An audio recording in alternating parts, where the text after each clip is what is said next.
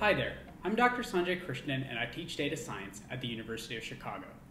In less than a week, we will witness one of the most anticipated elections in American history. We all have predictions and opinions of what's going to take place next Tuesday night. While we can't truly know the outcome for certain until all the votes are cast and counted, initial opinion polls are going to give us some idea of what might happen. As an educator and researcher in data analytics, I thought I'd take some time to demystify the science of opinion polling and what, if anything, we can predict from these polls. Polling is as much of an art as it is a science, and it seems like today everyone has their own set of numbers. In the driver's seat, a double-digit lead in national polling averages, and a lopsided advantage. You see it right here in our CNN electoral outlet. Look at this. The president, we play that clip. He says he thinks you're going to win this easily. Do you think the polls, when you lay out that electoral college pathway there, do you think the polls right now, because we just put the averages up there, this is the totality of everything, are they missing your voters in these states? Or is it your belief that in the last week you're going to get people to change their minds? Well, I think it's largely that they're missing our voters and that they have the weighting wrong. And at this point, everything has to be a likely voter if you're doing any sort of polling. So why is there so much room for disagreement on something seemingly objective and quantitative? And what is weighting and why is this so important? These are the questions that we will get to in this election special lecture. To understand polling, we have to start with the basics of random sampling. So we start our discussion of opinion polling by discussing our voting population. Our voting population is a set of individuals who vote in our electorate. This particular voting population, as an example, votes 40% orange and 60% pink. Now the basic problem in opinion polling is that we can't exhaustively ask every single individual in this voting population to tell us what their vote is before Election Day. So we have to rely on a sample. A sample is a representative collection of individuals from this voting population. Now this particular sample is a very good sample. It exactly matches the original population distribution. For example, there are 40% orange and 60% pink. But not every sample is this good. In case we got this sample over here, we could have 60% orange and 40% pink, which is off by 20%. Or we could have an even worse sample that is 80% orange and 20% pink. So different samples are going to have different estimates. Some samples are going to underestimate the percentage of orange votes. Some samples are going to overestimate the percentage of orange votes. Some are going to be further away from the true value. Some are going to be closer to the true value. Now, the general principle is that as the sample size increases, the error in your estimate is going to go down. Intuitively, there is less wiggle room to be too different from the breakdown of the full voting population. We can visualize this effect on this little toy graph over here. As you increase the sample size, more of your estimates are closer and closer to the true value. Small samples tend to be spread out further apart from the true value. Larger samples tend to be close to the true value. And it is exactly this type of graph that constructs a term that you may have seen on the news called the margin of error. The margin of error is the range around the true value where the vast majority of samples are going to lie. Now, there's an entire body of literature on how to calculate these margins of error. I like to use the following rule of thumb. The vast majority of samples are going to lie plus minus 1 over square root of the sample size. So that means that you're going to add a little bit to the true value and you're going to subtract a little bit for the true value. And in this range, the vast majority of samples lie. How do we sort of make sense of this equation? Let's think about a sample size of 100. The estimates that you get from a sample are going to lie roughly within 10% of the true value. For a sample size of 10,000, they're going to lie roughly between 1% of the true value. So this theory is great in principle, but why is there still a disagreement on opinion polling results? Well, simply put, not everyone who can vote does vote, and not everyone who does vote responds to an opinion poll. So the basic idea of sampling from a voting population is great in principle. However, in practice, the picture looks much more complicated. Different populations turn out to vote at different levels, and different populations respond to your poll affirmatively at different levels. And because of this, it's much more challenging to actually construct this representative sample, because the people who actually do respond to your poll may not vote, and the people who do vote may not actually respond to your poll. So in practice, we end up having to do something called stratification, where we break a voting population into strata, or segments that we believe are roughly homogeneous. Roughly homogeneous in voting behavior and polling behavior. That means that they turn out to vote at roughly the same rate, and they respond to your polls at roughly the same rate. For example, we might break down our population based on age groups. So the reality of polling estimates is that they are much more complicated than the simple sampling scheme that I showed you before, that the estimates are composed of many small sub-estimates for different strata of the population. Some of them are going to vote more frequently, some of them are going to vote less frequently. And that frequency of voting is exactly what you might hear on the news as a weight.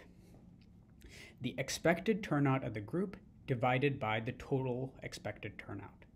So every estimate in an opinion poll is constructed by a weighted average of the different sub-estimates of each one of the strata. Now, those weights are going to be bets. You make these weights based on historical judgments about how different groups may respond to certain candidates or may respond to voting in general. And those bets can be off. So if we underestimate a certain group's voting turnout, or we overestimate another group's voting turnout, we might have some issues with the way that we construct our estimate. So every estimate is going to have two sources of error. You might have a bad guess about turnout, or you might have too small of a sample size.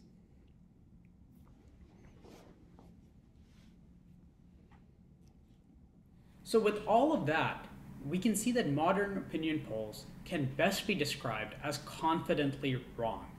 We can reach a very large number of people inexpensively, driving down the margin of error. The problem is, are those the people who are actually going to turn out to vote? So the weights that we use to construct an estimate are bets based on historical demographic trends at best and shameless optimism from campaigns at worst.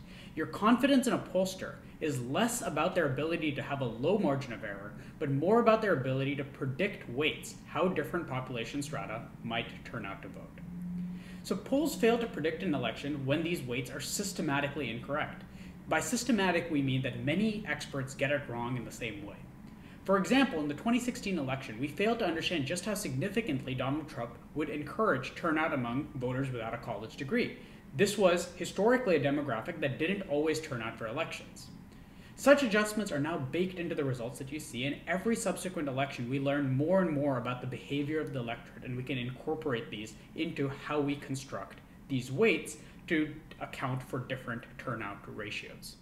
So opinion polls are very good comparative tools.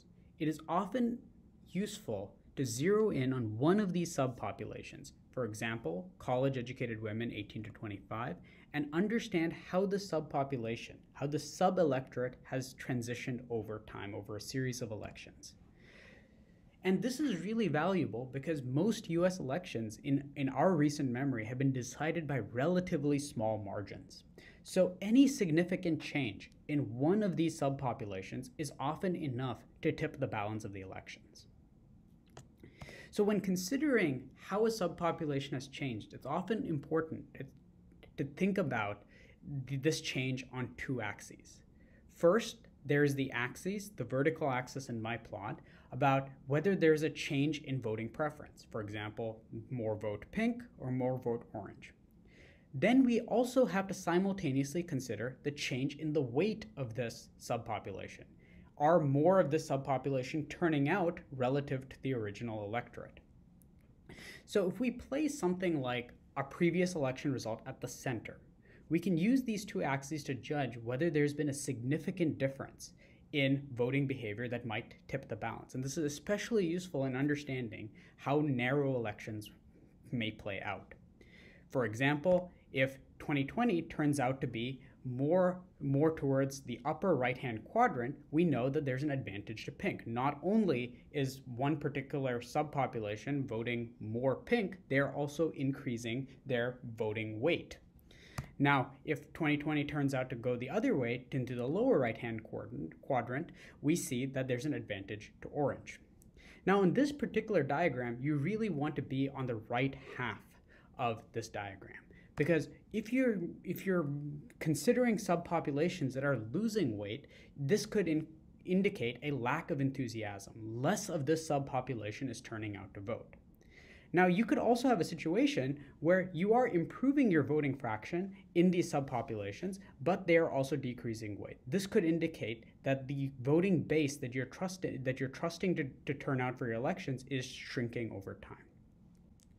So really, this means that it's not enough to look at an opinion poll and think about which side each group or each subgroup is voting for. You also have to think about the turnout of this group. But it's really easy to get duped by errant pollsters, right? Don't trust someone who says that they've predicted the last 5 elections or the last 7 elections, because nothing is easier than predicting the past. Now, so much of the accuracy of these opinion polls is based on the weights that you choose and your bet about how different groups are going to turn out. It's really easy to get duped by errant pollsters. Some of these bets are going to be good and some of them are going to be bad. I just want to illustrate this effect with a simple thought experiment. Imagine we had 8 pollsters who were trying to predict the last 3 elections, 2008, 2012, and 2016. Now, these pollsters actually are kind of tricky. They don't use any science to predict these polls, and they simply flip a random coin and pick a random party to win the election. Now, even if these pollsters used no science and we considered 8 of these pollsters, we would expect that one of them actually got the elections right, got the predictions right. This is the danger of zeroing in on the one pollster that seems to have predicted the past properly.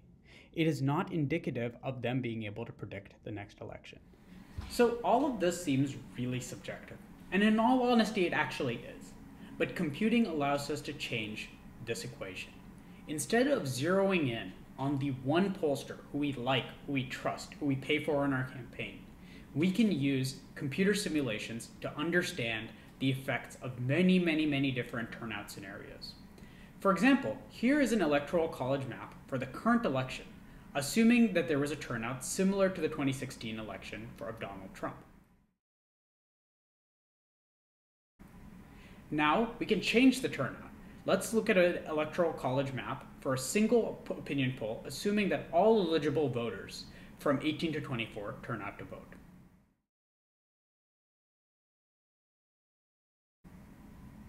Now here's what happens if none of them turn out to vote.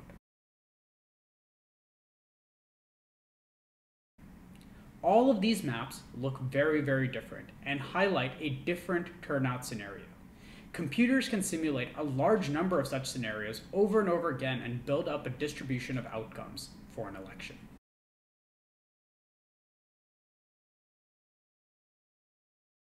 While most pollsters are tight-lipped about exactly how they come up with odds for predicting an election, we can guess that the methodology is similar to what I told you about. They're based on simulations that integrate many different bets about turnout and different polling scenarios.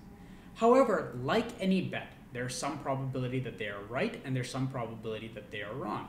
And you need to take the poller's credibility into account when judging those odds. In our rapidly changing 2020 world, there's a lot that can happen between now and election day. Hopefully this video lecture explains more about the science about the numbers that you see and allows you to understand the numbers that you see on the news a little bit better.